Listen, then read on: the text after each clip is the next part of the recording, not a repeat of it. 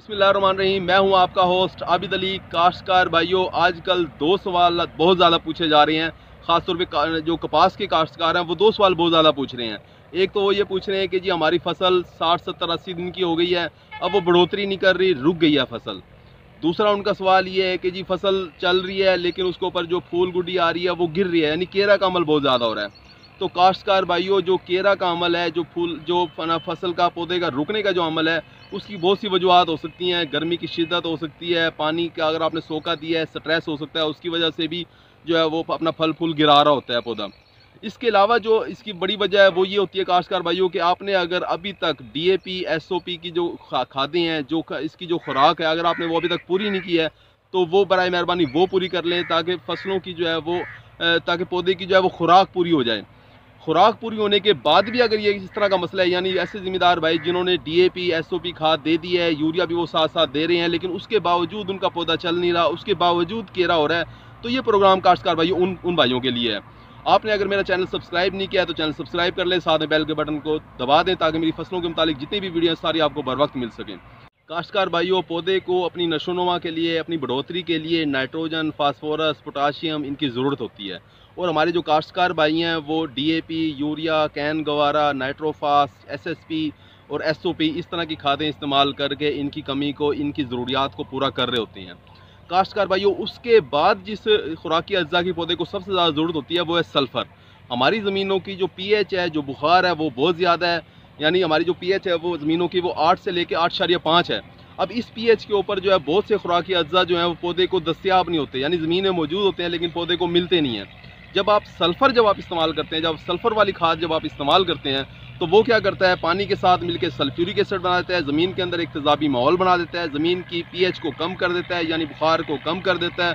और ज़मीन के अंदर मौजूद zinc, boron, manganese, copper, iron और इसके अलावा जो है फास्फोरस, इन सारी की सारे जो खुराकी अज्जा हैं इनकी दस्तियाबी जो है वो पौधे को आसान बना देता है।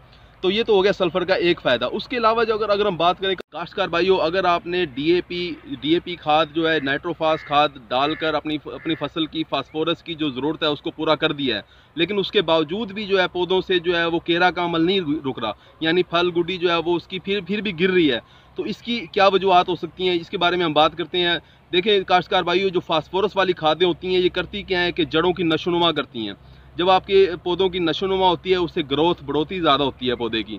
जब आप अगर आप फास्फोरस वाली खादें नहीं दोगे, बढ़ोतरी रुक जाएगी, टिंडे जो हैं वो छोटे बनेंगे और फसल जो है वो आपकी रुकी हुई होगी और फसल जो है वो केरा का अमल उसके अंदर शुरू हो जाएगा। अब आपने जो है वो अब एक ऐसी सूरत हाल है कि आपने DAP तो दी है लेकिन उसके बावजूद भी केरा का अमल हो रहा है, तो उसकी क्या वजह है काश्तकार भाइयों, जब आपके ज़मीन की pH बहुत ज़्यादा हो तो पौधा जो है वो फास्फोरस वाली खादें उठा नहीं पाता। ज़्यादा बुखार, जब ज़मीन का बुखार ज़्यादा हो तो पौधा जो है वो उठा नहीं सकेगा। आपने क्या करना है, जब आप सल्फ़र जो है वो अपनी ज़मीनों को दे रहे होंगे, सल्फ़र क्या करेगा कि ज़मीन के अंदर एक तेज़ाबी माहौल बनाएगा, pH को कम कर देगा, बुखार को कम कर देगा, और आपने जो DAP दी होगी उसे पौधे को जो है फराहमी उसकी आसान बना देगा, यानी पौधा उसे उठाने के काबिल हो जाएगा। जब वो पौधा वहाँ से अपने DAP को उठा लेगा, फास्फोरस को उठा लेगा, तो वो अपनी जो खुराक है वो अपने फल को, फूल को, गुड्डी को मुहैया करेगा, उससे जो है फलों में ताकत आएगी और जो है फल गिरने का अमल यानी केरा का अमल जो है वो रुक जाएगा। अब काश्तकार भाइयों हम आ जाते हैं कि अगर कुछ काश्तकार भाई ऐसे हैं जो यूरिया दे रहे होते हैं लेकिन उसके बावजूद भी केरा का अमल हो रहा होता है। अब यूरिया, पहले तो बात करें कि नाइट्रोजन क्यों ज़रूरी है। नाइट्रोजन जो है वो ज़ियाई तालीफ के अमल में, यानी खुराक बनाने के अमल के अंदर जो है अहम किरदार अदा करती है।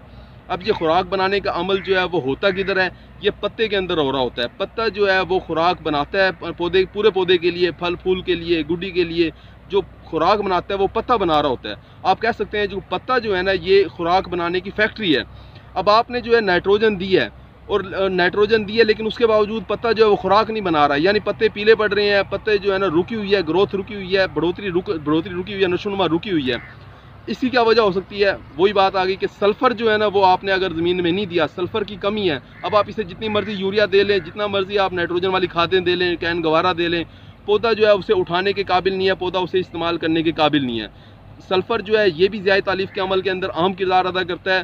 ख़ास तौर पर जब आप यूरिया और सल्फ़र मिला के देते हैं, जब आप नाइट्रोजन वाली खादें, कैन गवारा और सल्फ़र मिला के देंगे, उससे जो है पैदावार में जो है वो बहुत ज़्यादा इजाफा होता है, बहुत ज़्यादा जो है बड़े अच्छे रिज़ल्ट आते हैं इससे।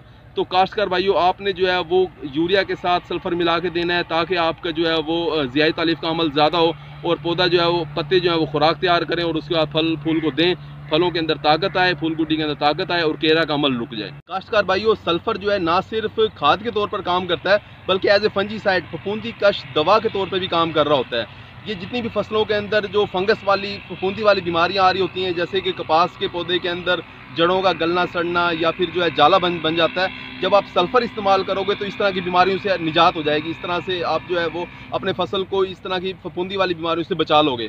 तो काश्तकार भाइयों अब आ जाते हैं कि आपने सल्फ़र कब इस्तेमाल करना है और कितना इस्तेमाल करना है। काश्तकार भाइयों अगर सबसे पहले तो यह है कि अपनी ज़मीन का तजिया करवाएं, उसमें पता चले कि आपकी ज़मीन के अंदर सल्फ़र मौजूद कितना है।